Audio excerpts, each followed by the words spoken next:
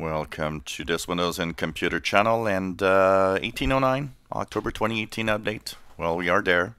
We're not there for everybody, so don't search for it right away. But we now have pretty much the confirmation that 17.763 is the thing. It's the official build for October 2018 update, and that possibly it will actually be launched October 2nd, which is Tuesday of next week.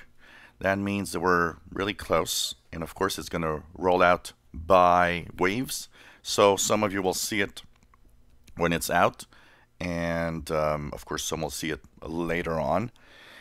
If you ever want to have 17.763 right now, I'll post a video a little later today to show you how to get into the insider previews and download, of course, the October 2018 update right now. And once that is done, you can actually remove yourself from the insider rings.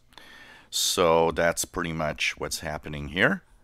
We are now going to have that probably next week. It's kind of interesting that you know, it's maybe going to be announced at the same time as the that they do the event, the famous event that they say they want us to take a moment of our time.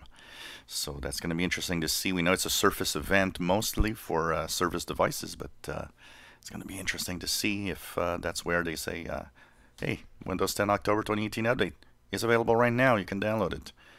Going to be cool to see that.